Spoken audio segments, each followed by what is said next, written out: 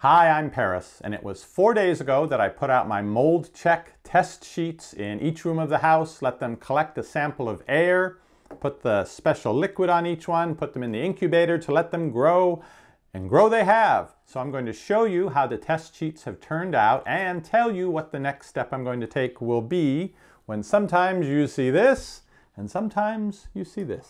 Epic review, guys.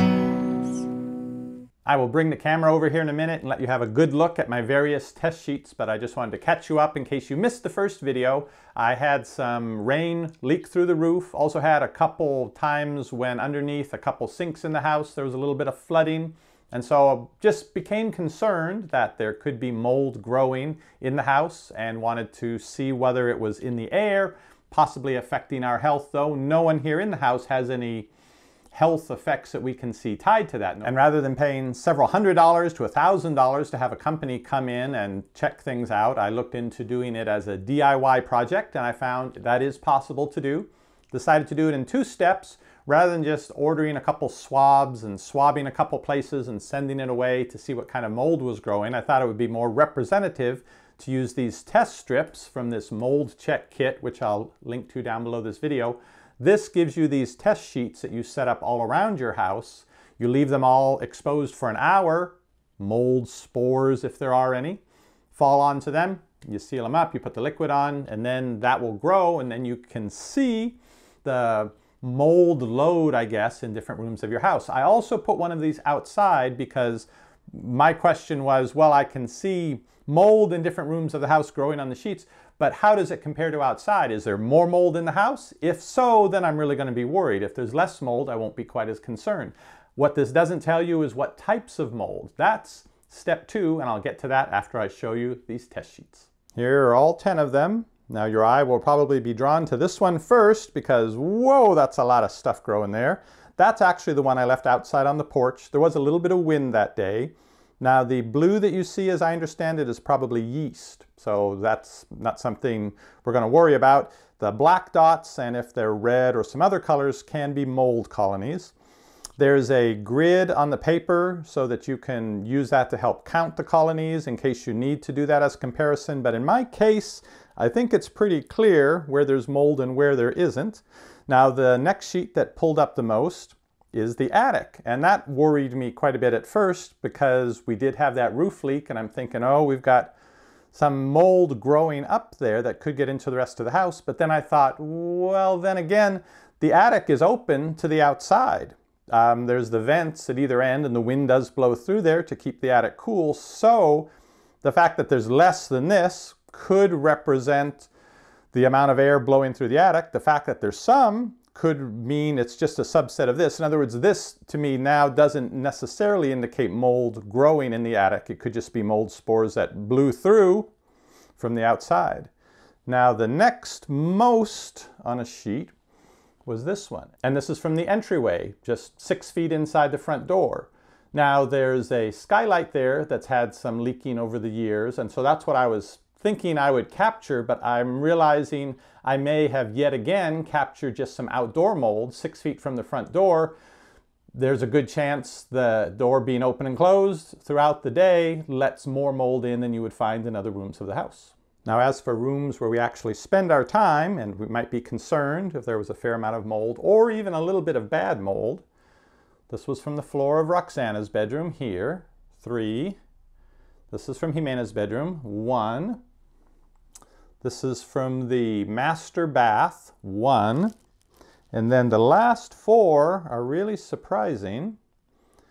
This is the living room, kitchen, the kids' bathroom, and the master bedroom.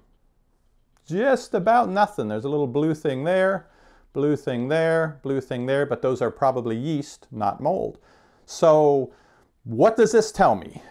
Comparing it to the outside, to the attic, to the other rooms, and then these 4 with apparently no mold spores at all that fell on the sheet during the hour it was exposed to the air in those rooms. It tells me that the filter we've been using and our air conditioner is doing a really remarkable job. This says it will remove bacteria and mold spores from the air that circulates through our whole house air conditioning system, and it seems like it's actually doing that.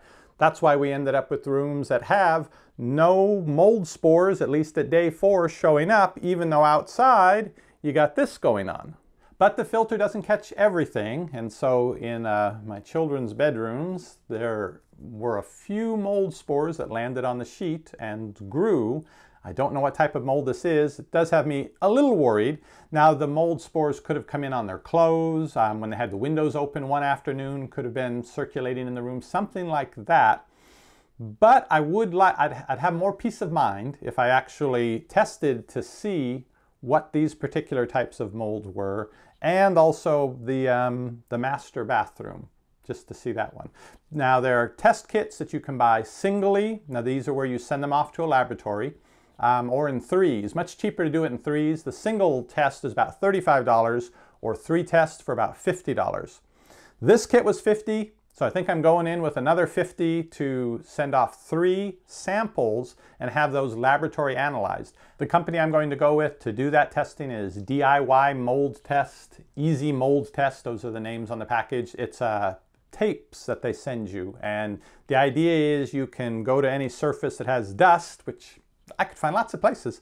You take it and you just pick up some of the dust. The idea is that the mold spores will have settled there as part of the dust over time, and so you have a fairly good chance of capturing mold spores from whatever is floating around in your room.